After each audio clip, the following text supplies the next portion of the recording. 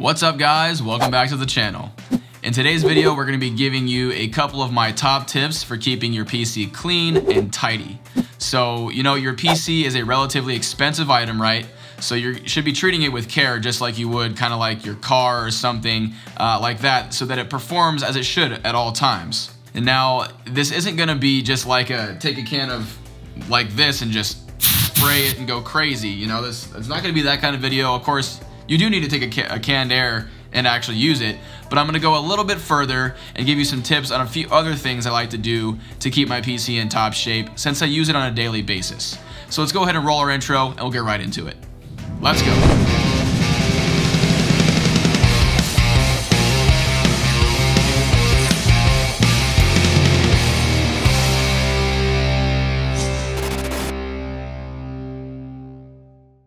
Okay, so I know you guys have your cans of canned air ready and you're ready to go, but just stop right there.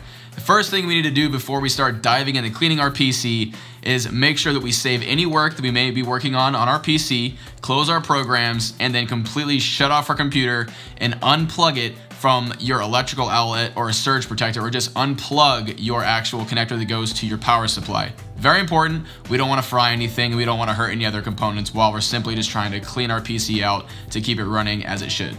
And now that we've done that, let's go ahead and open up our computer's case so we have access to its internal components and all fan filters.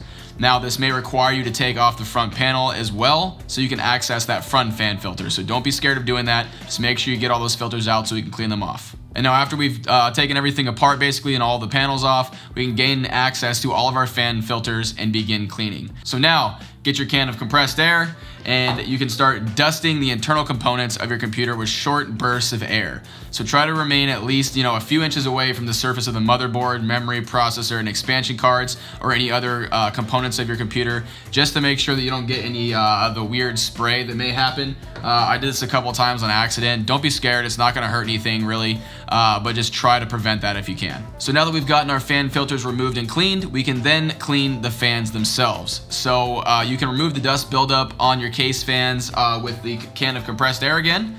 And then you can also use your finger to hold the fan to keep it from spinning around every time you spray it, and just spray one spot. And then you can actually use a little bit of isopropyl alcohol and some cotton swabs to actually clean the fine edges of the blades. But I didn't have any in this video, so I just used my microfiber cloth and I just went around each blade and cleaned it off. It's one of those, little subtle mini touches that you can do because it won't be spinning and dragging a bunch of dust everywhere. If the fans are hard to reach or extremely dirty, feel free to actually take them out of the case and clean them outside the case, because it may be a little bit easier for you. Okay, so now this is where we get to the part where it does not just require a can of compressed air, it requires a little bit more. So the heatsink that is on top of your processor should also be cleaned, and you can do that with a can of compressed air if you have an air filter. Same process applies, blow the dust away from the fans and the actual heatsink itself, and it's basically the same as what I just told you. But if you do have an AIO liquid cooler like I do in my build, you're gonna have to do things like just a little bit differently. It's a little bit easier actually, but the process is similar as far as this stuff goes. So you basically need to remove the heatsink from the processor, and I'm gonna basically clean off both the processor and the heatsink with my Arctic Silver Arctic Clean kit.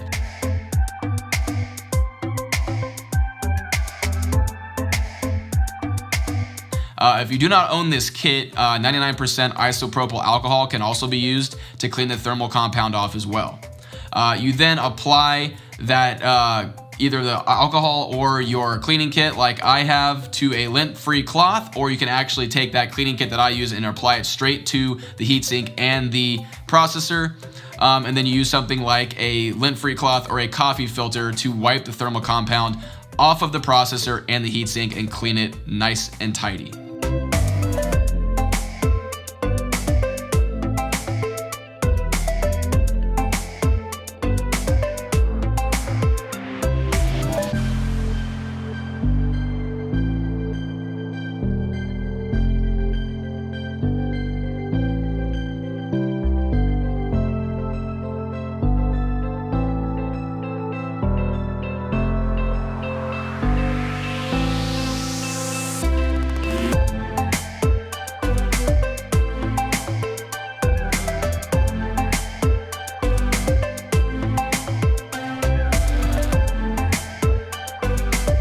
So then after I do that, I reapply some new thermal compound on the top of a processor about, a size of a grain of rice or something like that. There's a couple different methods that people use, but I have stuck to this and I find that it works just fine. And after that, I then reattach the heatsink to my motherboard and I'm done. So this is great to do with the air-cooled setup if you have that as well. And again, like I said, the process is relatively the same as far as cleaning off the heatsink and the processor and reattaching it. Now keep in mind, guys, you can also apply new thermal paste to your graphics card. You can take that apart, but because I just got a new GPU sent to me from EVGA, I did not feel the need to do that. But just keep in mind, you guys can also do that and actually clean out your graphics card as well. I simply just took my canned air and cleaned out the fans and made sure that those fans were nice and clean. Okay, so finally, go ahead and take your canned air and your microfiber cloth or whatever you're using to dust off all of your exterior vents, your I/O, everything like that. And make sure you go ahead and get those things wiped clean. And if you do have tempered glass panels like I do, get some glass cleaner and your microfiber towel and wipe those things clean, or just some paper towels actually. I ended up using that in this. And then keep an eye out for any extra cable management you may have in your case, because this is a good time to actually fix that and rearrange everything, especially since the case is open. And then see if you have any accessories that you may need to replace or anything like that, like fans, RGB strips, fan hubs, etc. It's a great time to do that because you have everything open and apart. And then, once those things are reinstalled, you're pretty much ready to go and you can reinstall and reset up your computer.